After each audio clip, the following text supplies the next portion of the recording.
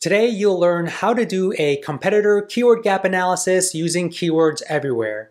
This is a really great initial SEO strategy that you can do to find the valuable keywords that your competitors are ranking for that you are not. So let's get started.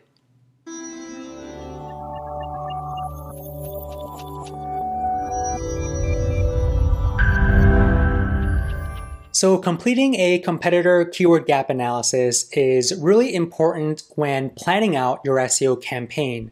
Now, the reason is because you want to know what are the keywords your competitors are ranking for and what keywords are driving the most traffic to your competitors, so you know what kind of topics and keywords you need to be writing about, you need to be targeting to better compete with your main competitors.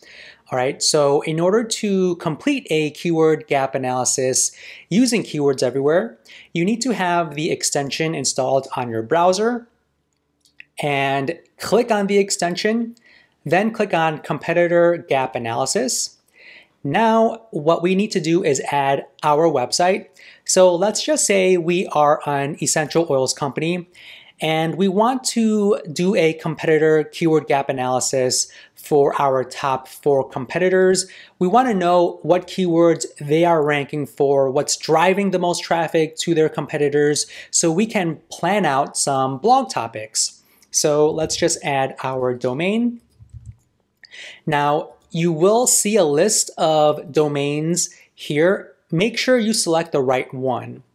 If you don't see your domain, that means Keywords Everywhere doesn't have data around that domain, so you won't be able to select it. Right? So select your domain. Then let's add our competitors. So I'm going to add our first one. Let's add that there. I'm going to add the second one. And one thing to note too is that when you select your domain, make sure it's the right one that either starts with www or the non-www version, because sometimes they might have 2 listed. And another thing to note is that since we want to build up our blog section, we want to make sure we are looking at data from our competitors' blog sections as well. And in some instances, competitors might have a subdomain that has blog dot. So make sure you are selecting the right subdomain. So I'm going to add this third one, and you'll see the blog dot subdomain right here. And then let's add the last one. And this is a great example of the domain having the www versus the non-www. So we're going to select the correct one. Now, once we've selected our competitors, another thing to note is that you can select up to 5 competitor websites, right? So once we are done, we just click on Find Keywords for my website. Now, Keywords Everywhere will show me a list of keywords that my competitors are ranking for that I am not. Now, all of these metrics here, all of this data here is only available if you've purchased credits from Keywords Everywhere. Another thing to be aware of is that all of these keywords are the keywords that are ranking between 1 and 30. Keywords Everywhere will not show any keywords that are ranking below 30 in the Google search results pages. Another thing to note is that this data was from 3 months ago. All right, so this data is from 3 months ago, and this is something to keep in mind because if a competitor or if you recently published an article maybe 1 month ago, it might not reflect in this list right here. Now, as I scroll, you can see the traffic per month that this specific keyword is driving to your competitors' pages. And then in the parentheses right here is the organic position.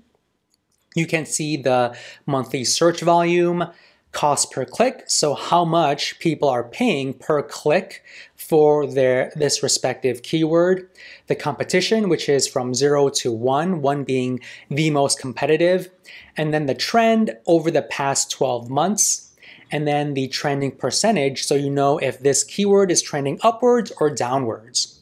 So as I scroll, I always like to look at volume and the competition.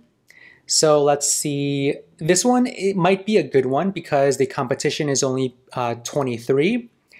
And a couple of them are ranking, on the second or third page. Volume is pretty good. So how to dilute essential oils might be a good topic for me to write about to better compete with my competitors. Another one that could be a good one could be this one right here. Competition is only 22. Search volume is a little less, but I think it's still pretty good. And the competition is ranking pretty high, so that's something to keep in mind, right?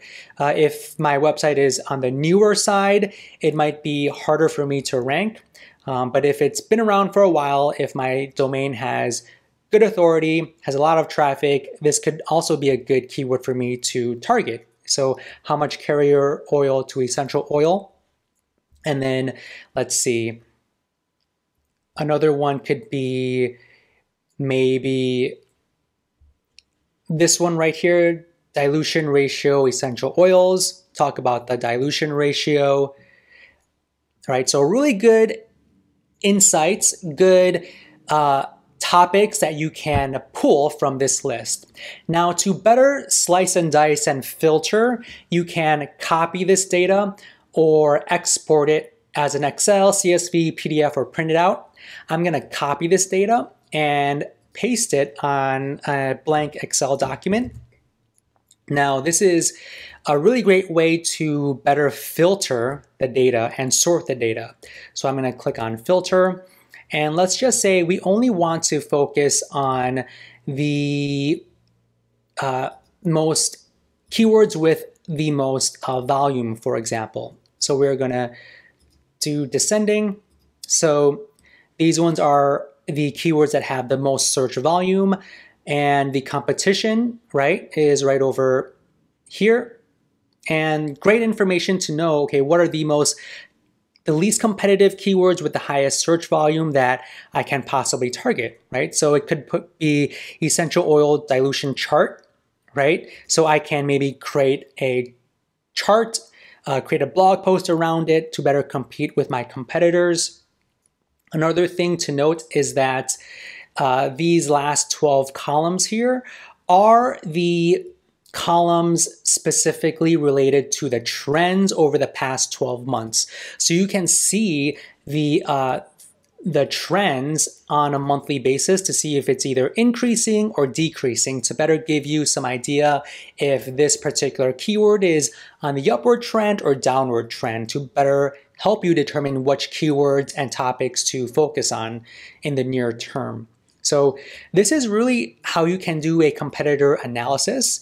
Another thing to note as well is that if you don't want to take a look at all of these lists of keywords because a lot of them might not be too important for you, you can also just select and highlight the ones, right? Star the ones that you may want to just kind of focus on, or you can just add all the keywords as well and it'll save it.